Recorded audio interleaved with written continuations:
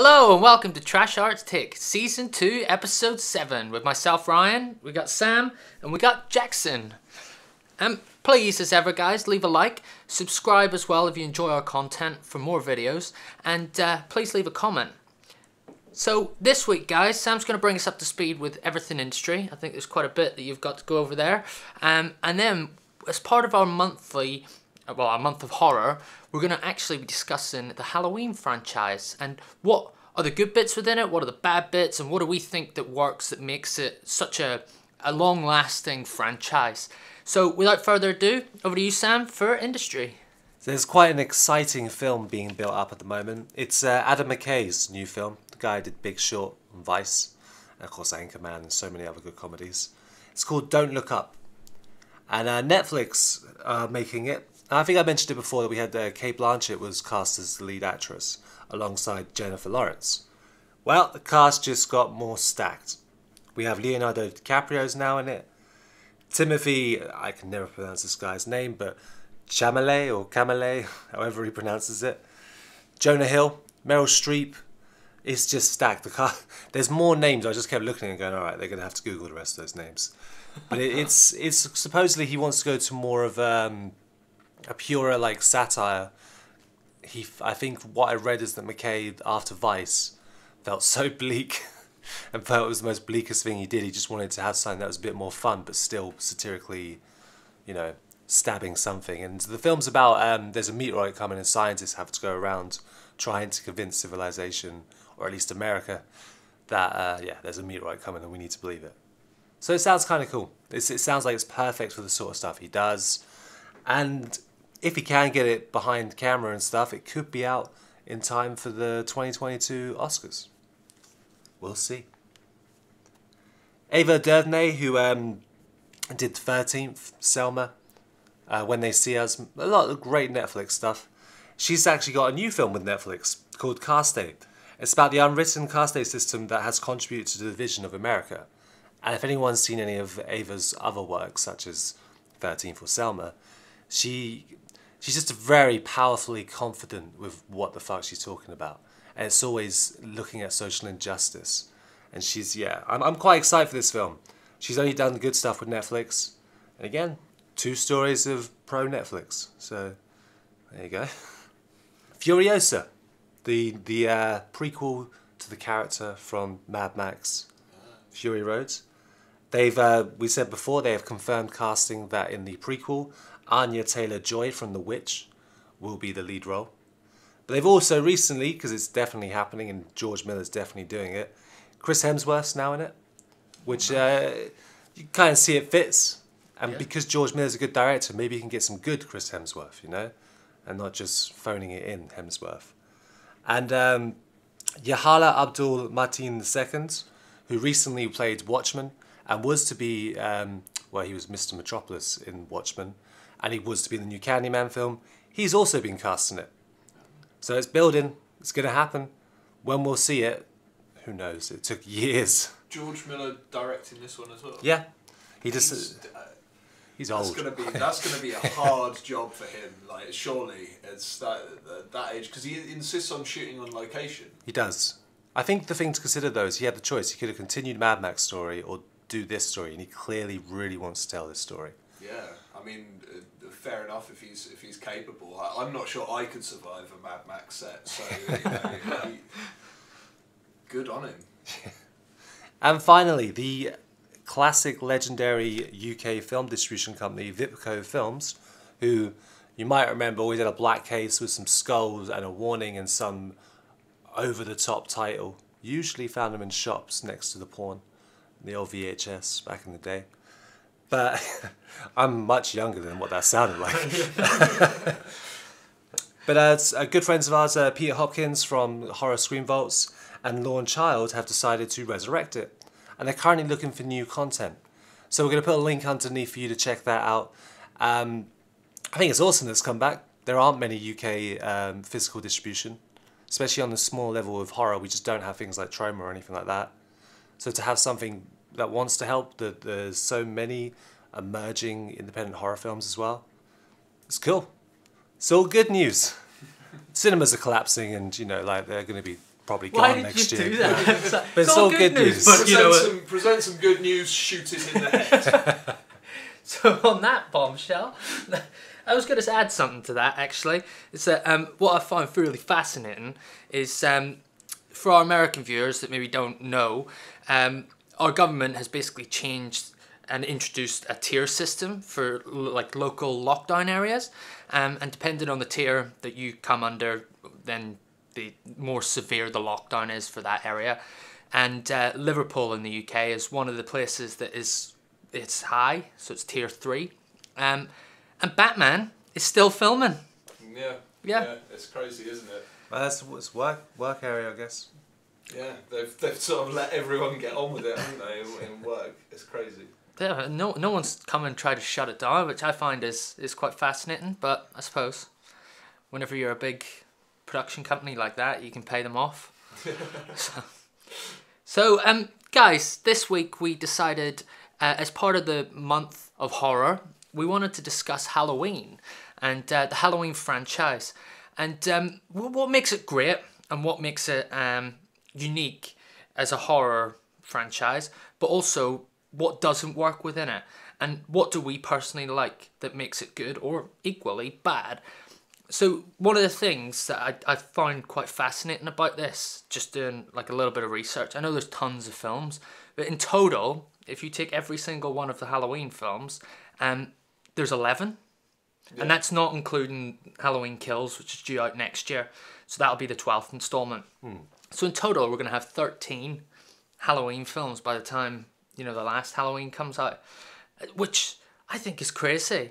And if you look at the different iterations of it, it just fascinates me.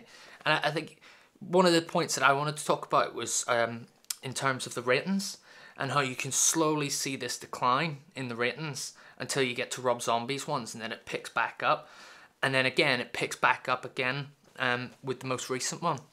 But what do you guys think? I think when it comes to the ratings, because in particular, like when you're talking 4, 5 and 6, the murky years, those particular years, the films were going more towards VHS. They weren't getting cinema releases. So when H2O came up, I think they wanted that opportunity to make it back to being like, oh, this is a Hollywood film. This isn't an independent film, because they've been smaller studios who've taken over the Halloween franchise. And a lot of Halloween, like Jason, like we discussed before, it gets cut to fuck. So the censors cut it to a point where they go, all right, we'll go with that certification. And it's people complain like crazy. Especially with Halloween 6. Apparently there's a lot missing from Halloween 6 because the censors cut it up. Well, I noticed that with Halloween 5 as well. I think whenever you get to number 4, that was the reintroduction of Michael Myers, wasn't it? Yeah. Because John Carpenter originally wanted to end it on 2, and then the Halloween franchise would kind of be its own unique, different individual stories from thereafter. But because there was so much backlash that there was no Michael Myers and he was quite a popular like horror figure, they reintroduced him in 4. And I appreciate that it was like for more a VHS audience, but you can just see that the stories decline. Like they're really inconsistent and incoherent. Especially number 5. Like I know you're talking about number 6, but I just found number 5 was just all of a sudden, and we discussed this the other day, Sam. At the time, it was 1989, and I know a lot of other films were kind of introducing like spiritual stuff or psychics. Yeah, psychics and stuff. And out of nowhere, the main character Jamie, the 9-year-old, is now psychic and has this weird link to Michael Myers, and it's never explained. And then in terms of the story that they kind of try to portray, it's she doesn't want to give Michael up. But then at the same time, she doesn't want to be killed by him, but wants to save him. And then just out of nowhere, that switches. And it's just, what? It's like, I don't know, maybe it's me being a filmmaker, and you want everything to be coherent. You want it to follow a process and a structure. Yeah, I think that's like a problem with the way that this, all the good Halloween films are always sort of based on the basics of the slasher. You know, they're not overly like trying to reach out to do other things. They are just the slasher films.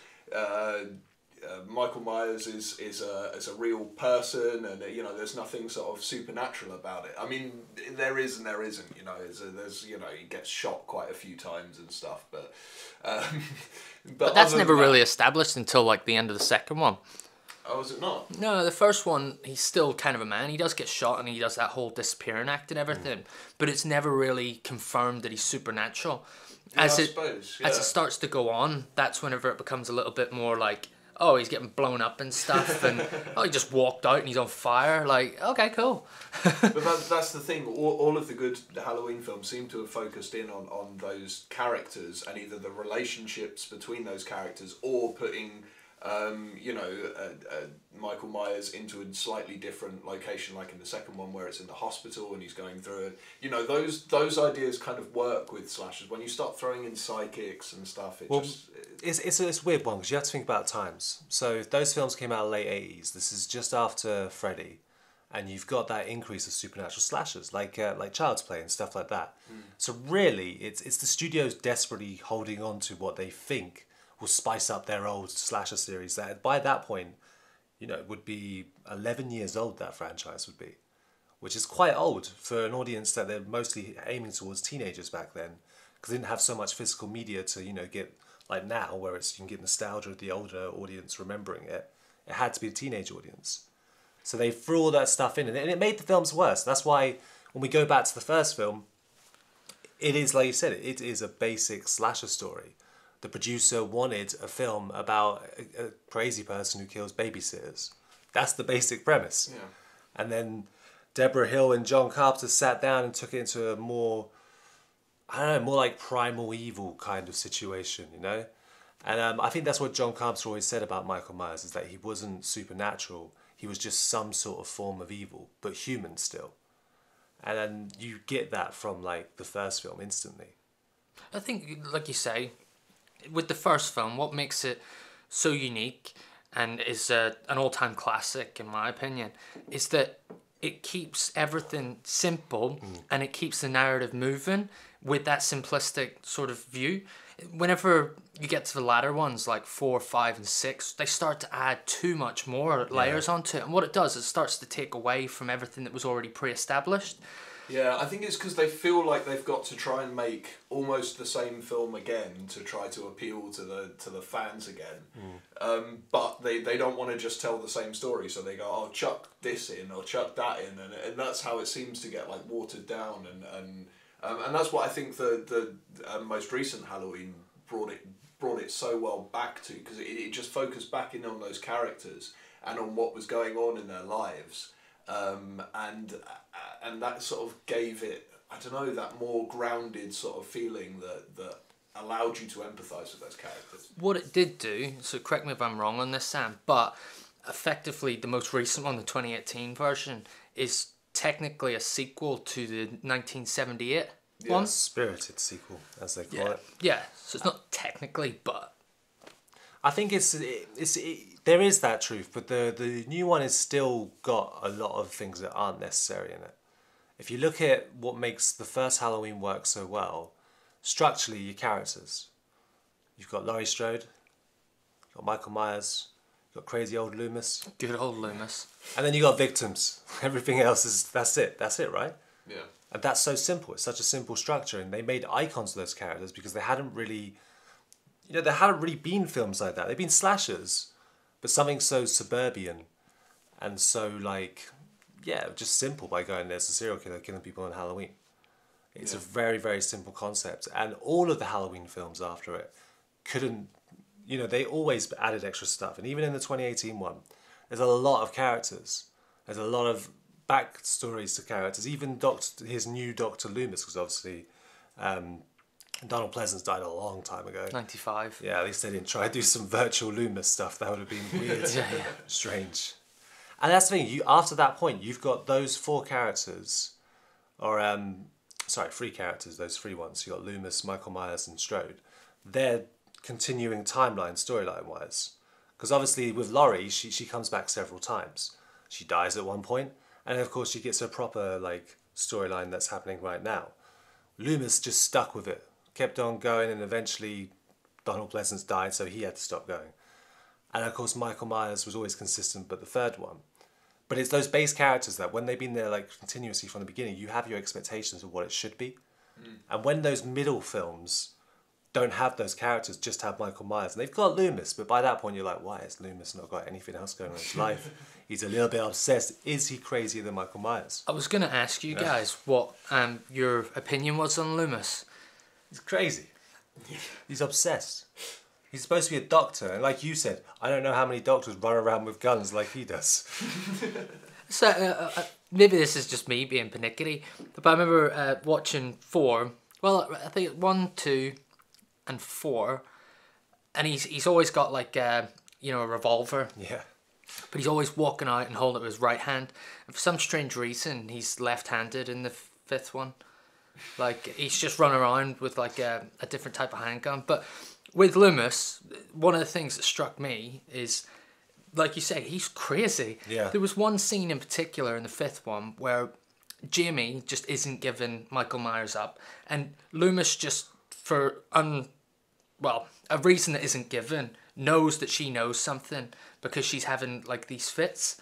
So he just assumes that she's having fits because she's linked to Michael, and that progresses the story. And then he just comes barging into a room at one stage. He's like screaming. He's pushing this trolley out of the way. Like it's like that's a 9-year-old kid, and you're barking at her. It's like it's been different times, man. Oh, I know, but it's the. I think we discussed it again a few weeks ago. But with horror franchises in particular, certain characters, if the actor's comfortable in that role and is a fan favorite, they'll just keep turning up in all the films. Yeah. Even if you're like, you should move on with your life. Do something else. Go be a doctor. Go do what you've started. But it's it's interesting how like with him they tried to do something. They tried to twist it a little bit with old I can't remember what the Doctor's called in 2018 one. But he's like Loomis, but he's more the reality of what Loomis actually is. Insane. is it not still Loomis? Is it? I think so. I don't think it is. Wow. I heard a theory that I think I heard it that Loomis was like that he was like essentially releasing Michael Myers each time, and that he was like behind it essentially. That's people trying to make logic out of out of the madness of the Yeah. later films. Yeah. I can't remember the depiction of Dr. Loomis in Rob Zombie's Halloween. But I think, from what I remember, because he obviously has been working with him since he was 6 years old. Because in what Halloween does with Rob Zombie's one is he does look at the mental health side of it just a little bit more, and kind of actually builds that relationship with Loomis beyond fearful old man that this guy's going to kill everyone. He spent that time with him at least, even though I can't remember the depiction of Loomis, and it could be like completely different from what's in my mind. Rob Zombie's one at least tries to get you a bit more of an understanding of who Michael Myers is, but he does it in his Unique. his trash way. He's a trash man. He loves that kind of stuff. Yeah. But that's why I really did appreciate, even though it made the Halloween film 2 hours long, which felt very long for a Halloween film, longer than anything that Carpenter did or any of the sequels. But I think he really did want you to understand who Michael Myers is. He knows who everyone's favourite character is. They know it's Michael Myers. And yeah, I think for a lot of people that kind of pissed them off, because with the original, the dark mystery is we don't know who Michael Myers is. He's just a kid who lost it and now is going to try and kill Laurie Strode and all their friends and everyone. Whereas Rob Zombie's like, you know who Michael Myers is. Let's get a bit deeper and see who my Michael Myers is. Yeah. There's a whole backstory, isn't there? Yeah, this is like the first half of the film's the backstory before he even gets into the... Yeah, I feel like, once you've built up that kind of reputation of those films, though, it's quite easy to, take that and to go to that extent. I think that's what the original Halloween, it benefited from not doing that, because it allowed that sort of, the character of Michael Myers to kind of be that anyone. Yeah. And it's a lot more scary to think of Halloween with, all these people walking around with masks on, and this bloke with a Shatner mask on going around killing people. I think one of the things that's really interesting for me is I love Halloween, and even the crappier ones that are rated worse. I still think that they're good in their own right because you've got an iconic character who's just brilliant, but you can see how each individual director has brought their own kind of style to it. So with the first two, it's John Carpenter, isn't it? So unique style that John Carpenter brings, and it's really, really cool. You can follow it, it's coherent. Then when you get to the fourth one, you feel like that director wanted to take the franchise in his own way, or like his own direction. But then by the time you get to the fifth one, it's a completely new director who, again, steers it in a completely different direction. There's that mysterious ending where the random bloke who's just been walking around that you never see his face turns up, attacks the police station, and Michael Myers gets released. Well, and that's how it ends. It's like... The thing with all that kind of stuff is it's not really the director's choice. It's the producer's choice. So John Carpenter directed the first one. He didn't direct the second one, but he produced the second one. So it still had that very Halloween vibe to it. By the fourth one, I think it was either a different studio or the other producer continued without John Carpenter, allowing them to go with the story they wanted to tell. It failed. And by the fifth one, they were taken in by other ideas. So again, those sequels never feel like they're really like auteur pieces from directors, because they're not given much room of it. That's why I always find that particular period of the sequels, they're all kind of dull. They aren't, but you can see, so when you look at the fourth one compared to the fifth one, the kind of way that they do the scares and the way that Michael Myers appears, I find that with the fourth one, you rarely see him. And then when you do see him, you're like, oh, okay, and a bit shocked by it. In the fifth one, he's fucking everywhere. Yeah. Like, when I think about it, it's like he ends up in the attic and he's got all these different bodies there. And I was thinking about how the hell did he manage to do that? Because they're doing it as if, you know, it's POV from his perspective while he's in this house. It's like, it's the middle of a day and then you've gone and tracked all these other people. When did you get that body that you just murdered back to your house, put it in the attic, and then get back to know where these like other characters are? It's just very disjointed. Well, let's again, be that's honest. where the director, they had their own kind of... Well, it's not even style. that, it's lazy filmmaking. They get worse in quality because they make less money, and because it's horror, they just have like more borderline independent studios taking over. And with Halloween, when it got to like 5, it was sort of down in the dumps sort of thing. And then 6, Dimension Films took it over, hence why they went for a whole different thing that nobody liked. The Cult. Yes, they went to H2O, and then Resurrection, which is just a nightmare of a film. They were just like really bad films. They weren't well made, didn't have great actors, and the scares were routine. At least with the 2018 one, and even Rob Zombie's first one to some degree, there was a creative direction towards them. The other films lacked direction. It was more about, we need to keep competition with Jason and Freddy. And by that point, people got bored of those films because they were losing the same things. Well, you think like so many of those kind of films are cropping up everywhere at that point. You know, from the lowest ends to like the highest ends of you know, like you said, Freddy and Jason, and that must have been quite difficult to know what to do in order to compete in some ways. Like how do you make it different enough to keep up your franchise, but at the same time compete with these other franchises, which Especially are already doing a lot of mad things as it is. Yeah, and you were before then. Because obviously that was 1978, and the effect of Halloween, Friday the 13th. It's the main reason why Friday the 13th exists. They wanted a cash cow just like Halloween was going to become. So to be on your, 5th film, and those films around you that are inspired by you are on their like 7th, going towards their 8th film. Yeah, it's going to be hard to catch up, I guess. Yeah. So I think one of the things that... so basically, throughout different periods of the last 30-odd years... Is it 30? Be 40. Yeah, it's 40, isn't it? So in the last 42 years, there's been different iterations of films, but also subject to the time and the horror kind of genre where it was going at the time. So, like we were saying, with 5, it's heavily influenced by the psychic kind of stuff. Yeah. So with Resurrection, that one to me kind of... Yeah. Sam doesn't really like Resurrection at all. Ironically enough, it's the lowest rated out of all the Halloween films. But with Resurrection, I feel like they were trying to go the same way as what Friday the 13th did with A New Nightmare, where it's... That's just Nightmare on Elm Street with a new Yeah, nightmare. yeah. Nightmare on Elm Street with A New Nightmare. So, you know, where they kind of... Wes Craven did it brilliantly, but he's tried to do this a couple of times, I believe, where he takes it out and it's like, it's the actors playing themselves. Yeah. Or the people, playing themselves. Resurrection, to me, felt a bit like that, in the way that it was, it's a reality TV show that's going and staying in the Michael Myers house. And This is the funny thing. If I think about those two films, H2O and Resurrection, they're both too late. So H2O is too stylized to try and be like the old ones from the 80s. Yeah.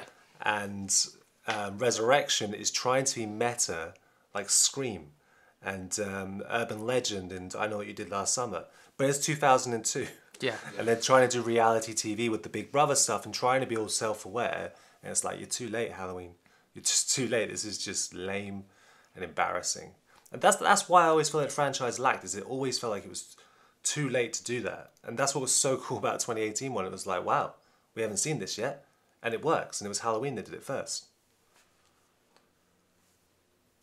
So, do you guys have like a favourite Halloween moment throughout any of the 11 films?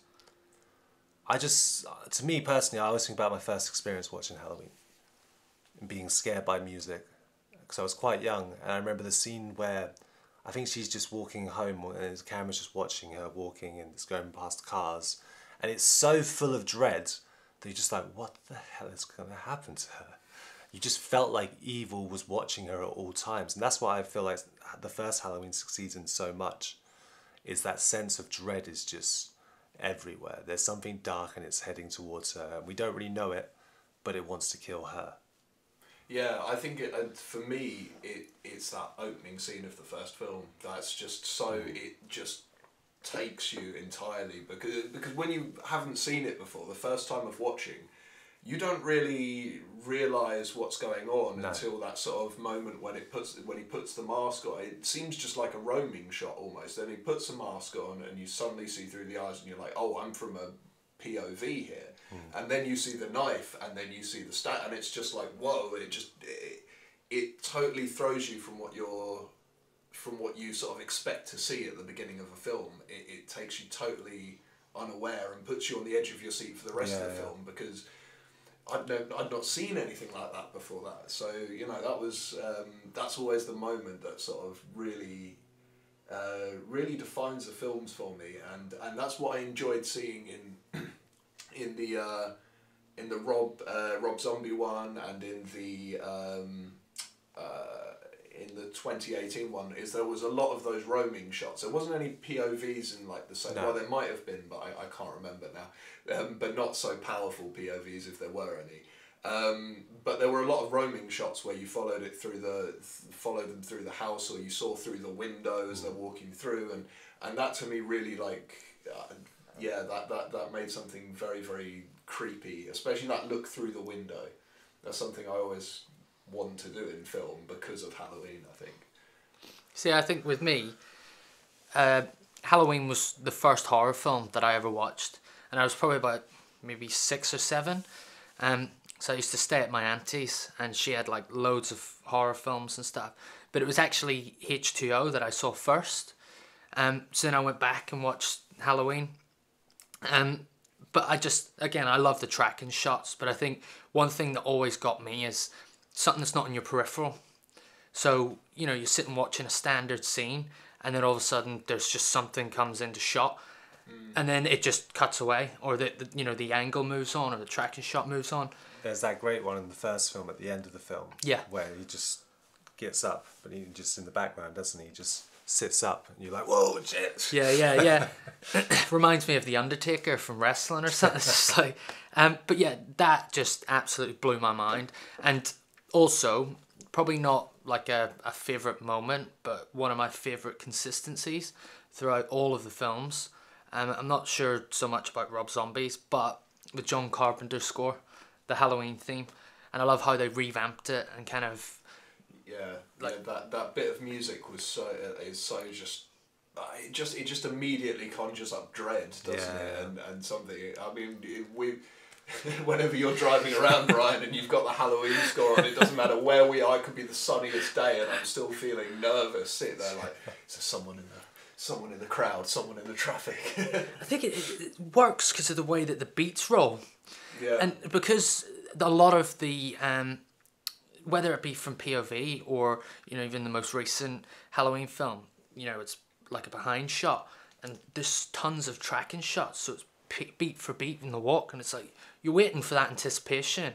Like, what is going to happen? And like that dread, like you said. Yeah, I think it's something cool in the music where it's like it's fast paced and yet underneath it it's slow paced at the same time. So you know you've got that dun, the guitar. Dun, yeah, that's the slow bit, and then obviously I'm not going to try and do the you can do an impression there. The rest of the podcast just me singing the Halloween theme. But those two things, there was something we watched the other day as well. But the fast paced and the slow paced music together, it just sets you on edge. There's something about it that really sort of like gets you uncomfortable because you don't know whether to go or not. Yeah, it's kind of it gets the heart racing. Yeah, especially because obviously the first time you hear the score is when the pumpkin's just there, and it's just credits. You're watching that pumpkin and you're like, what's going on? It's such a simple technique. Yeah. Yeah, they use it quite effectively in most of the films. I really like the second one, where the pumpkin opens up and it's the skull inside. And you kind of zoom into it. Yeah. We need to talk about the film that we haven't mentioned. I know it's The Ugly Duckling of the Halloween films, which a lot of people love. And I think some people, I swear Tom Lee Rutter would say it's his probably favourite Halloween. But Halloween 3. Got to talk about the absurdity and the weirdness that is Halloween 3. A film that feels very out of place and feels like a feverish dream that you think, you know, that real. But it's still a lot of fun. It's still a good film. It's just because Carpenter wanted to go in that different direction. It actually has a really great score from what I remember. But it is such a strange film. And it's what makes Halloween unique that they took that chance, even if it didn't work. And it was weird and odd. But do you remember the story with the masks and there's the Shamrock and... I vaguely remember. Was there a bus crash or something in it? There's a bus crash in a lot of them. But yeah. I don't know. It's about an investigation. Like his son's watching these adverts, the Shamrock song. It's really one of those annoying Halloween songs. And it's leading up to Halloween, and he starts doing an investigation into the masks, and then finds out the masks are related to some ritualistic stuff to do with Samhain and Halloween and all that. And they're going to kill all the kids or turn them into the masks. I can't remember. It's such a confusing, strange film that you just kind of go, I guess if that's where you want to take the franchise. And it may have effectively killed where the 4th and 5th could go, because they went so crazy with it that the 4th and 5th, by going back to Michael Myers, like, hey, you guys, Michael Myers, like, you enjoy him. It's like... You almost accept defeat on the new direction. Yeah. They should have just pushed ahead after that. They should have gone for the anthology thing, and you know, we could have had the nice remakes of, you know, the Michael Myers stuff later on. But then I would argue if that had happened, there wouldn't be such a lure around Michael Myers and Halloween. I think those first two films are what really captivated people to that character. I don't know, because again, time-wise, we're talking 1978, and then because Halloween 4 and 5 have quite a big fan base, because it's like 88, 87, so it's those 88, 89. Those kids who are getting prime-time full-on slashers and more access to them than they would have had to the original Halloween. So I don't know, I feel like that it's been around for so long that you will just get certain age groups or certain audiences where you go, that's my Halloween. Yeah. And that's why people have problems with the new ones. And why they would not even listen to Rob Zombie going towards Halloween. You know, it's always people just going to be set in their ways. And it's okay. The franchise has been around long enough. Yeah. We don't get pissed off when people have certain bonds. So why not be like, all right, you like that Halloween stage because you like that particular character, you know, or you like that particular version of Michael Myers. I mean, they're fundamentally wrong when it comes to creating they're terrible films. But you can understand why for them that's the story they remember. The other ones might have even felt a bit tame in comparison because they didn't feel like they were of that time. I think as well, I think that horror is probably the only genre that you can actually forgive for making a bad film, and you can still have an appreciation and a love for it because it is a horror film. You're still going to get your jump scares, you're still going to get you know. Well, I think also like most horror films, the characters that you've been following, the majority of them will be dead by the end. Yeah, of it. yeah. And so you never know, get invested. Exactly. you know that they're like, oh, if this is a bad film, all of those characters will die, and we'll start with some new Let's just characters see the how next time. unique their killings are. Yeah. Because as the films go on, the killings become more and more unique and extravagant. Characters get flatter and more 2D stereotypes, but the killings get more creative. And it's the weird thing, who won in the creative war there? The makeup designers. They're the guys who won. Because they get to do some amazing effects. And by that point, you're like, I'm in it for that. I know who Michael Myers is. I don't care about who the victims are. Let's just go in for the kills. But it's nice to have a measure of both, you know? That's what made the first one so good. I guess where they tried to rein it back in with H2O a little bit and bringing back Laurie Strode. And this is one of the things that I fundamentally have a problem with Halloween, is that the inconsistency of stories and storylines. Because by 4, Laurie Strode's meant to be dead, died in a car accident, and we follow her daughter, Jamie. But then by H2O, actually, scratch that, what she'd done is faked her like death, and she just left her daughter there and went off and started a new life and had another kid, and now she's called Carrie something. It's the old Hollywood trick that if something's terrible, you just go, that never happened. We're going to rewrite that so the fans go, yay, we won. No one's going to remember that. That was 10 years ago. They've done it for it. Like they do it with soaps all the time. You know, it's a typical thing that they end up doing. Whenever when something's extended over a period of time and they go, oh shit, we've run out of things to write about. Let's bring this character back. You know? They didn't die in that explosion. It's the anniversary, wasn't it? That's why it was called H2O, because it was 20-year anniversary of the original Halloween. So they wanted to hark back. Basically, they were almost doing a spiritual sequel to the first one in 1998. You could tell that was their plan. But they also realised they couldn't do that because nobody would understand that at that time. There's not enough time to see where the franchise could go, you know, and to build that horror fandom you truly get nowadays. So I don't know, it's kind of cool. But then they also did that whole next generation thing, which horror films always tend to try to go towards to keep it going. And they went with Josh Hartnett. Because that's the son, isn't it? We know how you feel about Josh. Can't act. Terrible haircuts. Some of the worst haircuts in horror movies. It was 90s. It's always a little bit up here, and you're like, you're supposed to be the cool guy. What's curtains? Who decided this? Have you actually rated all the haircuts of horror films in the 80s? Because I think there's some crazy haircuts. That's the next section. Okay. We'll do a podcast on it. You have to remember, when I got into horror, would have been like 99, 2000. So obviously VHSs took about a year or so to come out rather than like immediately.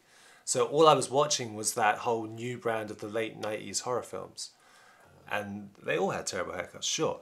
But Josh Hartnett's bit was always up here. And same as you, H2O was the first Halloween I saw. Because it probably came out around that time. My friend just got it and he really liked, his brother liked Michael Myers, so he liked Michael Myers. Yeah. And it's just... I think in H2O... It's just boring. I think in terms of story, the narrative is a bit off. But I like some of the jumps. Yeah. That came completely left field for me. But I think some of the scares, and I remember they're in the hallway and he's in the outside and the windows are smashing or something. That just stands out. It's like, oh, this is cool. This is scary. And I'm only 7, so... But that's it. I mean, I can understand from that perspective, especially if it's the first time you see a Halloween film. You get to go, oh, that's the thing that I've seen images of and all people spoke about. Maybe not as you as a 7-year-old, but those who haven't seen Halloween, they saw that's the first thing. They go, oh, okay, that's what that's about. But it's never the same as being the original. And when it came to H2O, they softened loads of things. They just softened the character and stuff. Whereas at least with the 2018 one, they made her a badass survivor. Yeah. You know, she was capable to look after herself, but she knew that this thing was more evil, so she had to be even more trained up. And that's great, because in H2O, she's just a university professor, isn't she? Yeah. She has to in run California? away a couple of times. Does she have to save her son? Yeah, basically, there's a whole... Does the son's girlfriend not get killed or something as well? And who knows? It's just... I can't remember exactly. But I know Resurrection, even though Resurrection is... the beginning of that one as well. Well, I thought that was quite cool what they did. Only because Laurie Strode is, if you've gone and watched H2O, and then for me, I went and watched Halloween, and then Halloween 2, Laurie Strode is like the main player. She's the one that survives and everything. Regardless if you like her character or not, you're not expecting right at the start of Resurrection for her to get killed. Yeah, but it's such... It's like, whoa, okay. The way Where's this going? The way they kill is terrible. She's in a mental institution, which just like... Yeah, I get it. She's had a terrible time, but it shows that all that she's accepted is chaos from it. And then they kill her off in the first, 10 minutes. She seems to... It's disrespectful to the character, if anything. Probably, but She seems to die more than, just as much as Michael Myers, to be honest. I was 12. I was 12 when that came out, and that hit home really quickly, and I was like, oh, Jesus. I haven't watched it since then, but I know it's just not a great film. Ludicrous. Is it ludicrous? Nice. No, it's Busta Rhymes. Yeah. Kung Fu, one of the worst things you could ever see. Jesus. I'd love to be one of the guys in that boardroom who were writing this and just, we'll have Busta Rhymes Kung Fu kicking. It's like, what? It's either that or he just improvised it and they went, yeah, keep that in. That makes sense. Fans will love that. Yeah. Buster! The thing is, that's what pisses me off about the Halloween fans, like most fans. They're the ones who complain about a recent one. And they'll complain about it for different elements. Some elements because they're just anti-women. And it's quite a feminist story to some degree. And the other side is that they just go, well, they've ignored those films, or that was too safe, or this is just playing off tropes that Blumhouse always does, and blah, blah, blah. It's all very stupid and pointless. Because the fact is, it's a good film. It's come from creators who went to John Carpenter and showed the respect and went, look, what do you think of the script? That's why John Carpenter produced it. If anything, it is the closest we're going to get to a spiritual sequel. And it just, the feeling you get in that film is just thrills. It's the first one John Carpenter was involved with as well. Yeah. Since the third one. Because for one, I imagine the others probably didn't want to get John Carpenter involved because they just wanted to put the Halloween franchise in their direction as opposed to creatively what he wanted to do. Well, we've seen from the third one. So at least with the new Halloween, we're getting an appreciation of the film. It made fuck tons of money, which re-encouraged a visit back to horror where we can go, okay, let's do these spiritual sequels. We go back to why we loved the first film and we try and improve, make a decent quality sequel. Candyman's gone with it. We're seeing it from Scream. We're seeing it from so many more films. And some people go, oh, they've run out of ideas. Or are they just respecting the original material? Yeah, I know. And that's exciting, and Halloween started that. In a way, that means Halloween is going to sort of, it seems to be sparking off once again another set of films. Slasher that Renaissance. come from it. Yeah. It's quite mad. Slash Renaissance. That's what happened with the original film. I don't think Slasher Renaissance. Enough people don't seem to respect that fact. These things that they've loved all their lives, this made a lot of money, and it got people actually went, this is good. And then they're like, oh no, it's not like how I was like. You're getting more of it now. You haven't had this for years. Yeah. Why can't we just be happy that this is a franchise that's actually in a strong position as opposed to weekly just reduced to releasing constant films that are crap? I think there's a thing we talk about toxic fandom quite a lot, really. But there is a thing where people just want to disapprove of it in some way because it doesn't live up to the one that they watched when they were younger and happier or whatever, and they don't seem to realise that nostalgia effect is just that. And actually, this new film did quite a lot of the in terms of the feminist sort of perspective on it. The original film was that. It did have that female empowerment thing to it just for the time, which was the 70s, so it wasn't exactly as empowering as films are now. Even after falling in love with Halloween, originally when I was 7, and coming up to even after the Rob Zombie stuff, I don't know about you guys, but whenever I heard about the new Halloween coming out, I was pumped. Yeah. It reinvigorated my love for the franchise. I was like, oh, do you know what? I'm going to go back and watch the original again so I can get prepped for the new one. It's being excited to see what creative direction it goes in. And if the right elements are there, then why shouldn't you be excited? Why shouldn't you be happy that... when you see those names attached to it as well, that excited me. That's why for the next 2 films, it's looking good. The franchise is looking like it's in a good direction, right? It's a shame that it couldn't come out this year. Yeah, but you don't want it in March, do you? I mean, I know obviously given the current situation, but that would have been so awesome because we'd be talking about that film right now as well. Well, Yeah. we're still talking about it. Yeah. But just Yeah, but we don't know. excited for We it. don't know the narrative. Halloween Kills coming October 2021. And then potentially the rumor, of course, that Halloween Ends comes out 2 weeks later. Really? Yeah, Yeah, they shot they're them back to trying back, to- so they're potentially talking about releasing them quite close. The original date for Halloween Ends was meant to be next October, but now because this one's pushed, they might release them They in 2 haven't weeks. changed the date of that film. They've just put the other one in, so it's like, oh, are they gonna? Well, Yeah. yeah, we'll see. That would be a nice end to, you know, pandemic season. Yeah. So just to finalise, guys, if you could pick one of the Halloween films to be your favourite Halloween film, what would it be? And a brief why. I kind of felt like we're all going to agree. Yeah, I think so as well, but The classic, the original John Carpenter's. It's always going to be Carpenter's. It's got all of his like authorship coming into play. It's the first time he decides to do things with Steadicam. There's excellent writing from him and Deborah Hill. You've got an iconic final girl as well as an iconic killer and an iconic psychic character with Dr. Loomis. The most perfect score. Genuinely scary. Great victim kills, like the whole bit with the whole sheet, the ghost sheet kind of thing. oh yeah. It's just a near enough perfect horror film, and there's hardly any films that can match it for like doing everything it's supposed to do.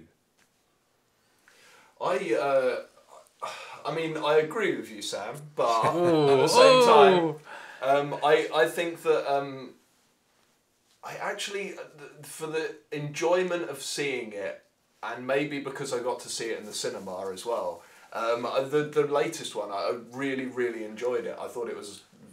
I just felt like it did take it back to the quality of the original, but in a modern context.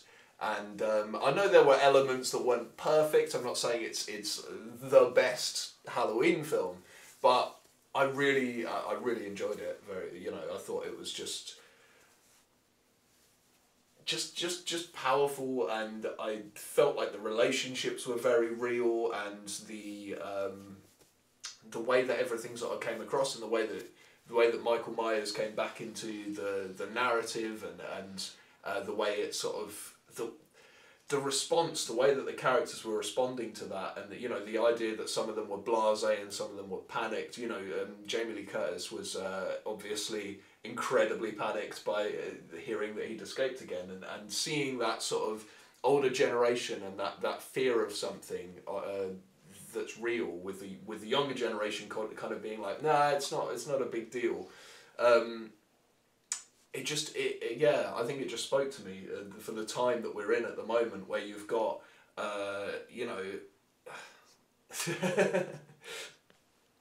I'm gonna finish there. I'm just rambling now. You could do your own podcast.